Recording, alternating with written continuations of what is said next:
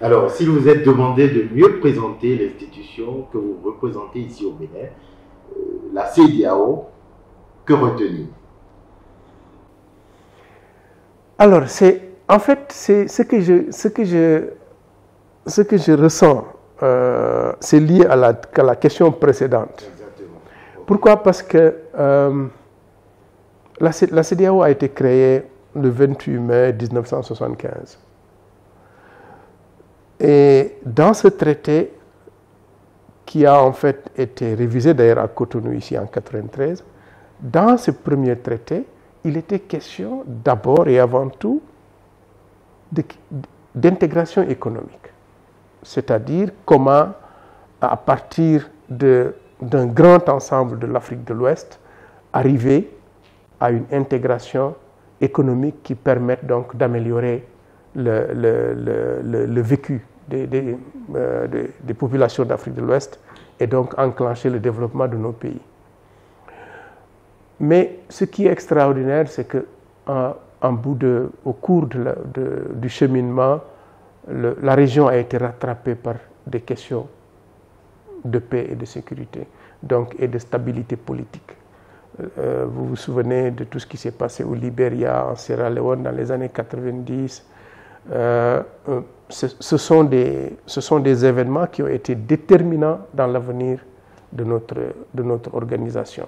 Et c'est ce qui a amené donc au cours des années 90 nos chefs d'État à réviser le traité pour mieux faire apparaître les questions de paix et sécurité, donc, qui depuis lors pratiquement nous occupent.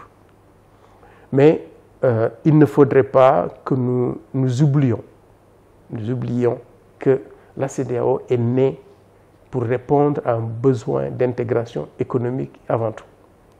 Ça, c'est vraiment la CEDEAO et elle est très avancée dans cette dimension.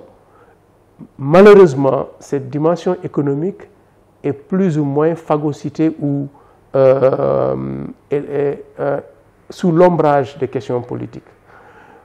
Pourquoi je dis ça? Parce que mon impression personnelle en revenant à la CEDEAO, c'est de constater que nous sommes dans une organisation d'intégration qui impacte tous les jours la vie des citoyens, tous les jours.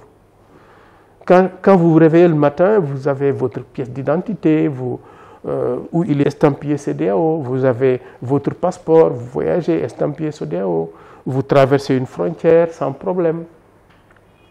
Donc, vous allez avec vos marchandises, vous avez une assurance CEDEAO, vous avez votre permis de conduire qui vous permet de circuler librement pendant quelque temps dans tous les pays.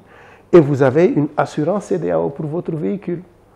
Vous avez toute une panoplie de mesures et de décisions qui ont été prises par nos chefs d'État en termes de solidarité pour arriver à créer un citoyen de l'Afrique de l'Ouest, un citoyen CEDEAO. Mais ce qui est difficile à comprendre, c'est que le citoyen de la CEDEAO ne mesure pas l'impact que la CEDEAO a sur sa vie quotidienne, qu'elle impacte sa vie tous les jours. Et je pense que c'est ce gap-là qu'il faut combler. Certes, les questions politiques, c'est important. Il nous faut la stabilité, il nous faut la paix, il nous faut la sécurité. Mais ne perdons pas de vue ce pourquoi cette organisation a d'abord été créée en 1975. En effet. Ouais.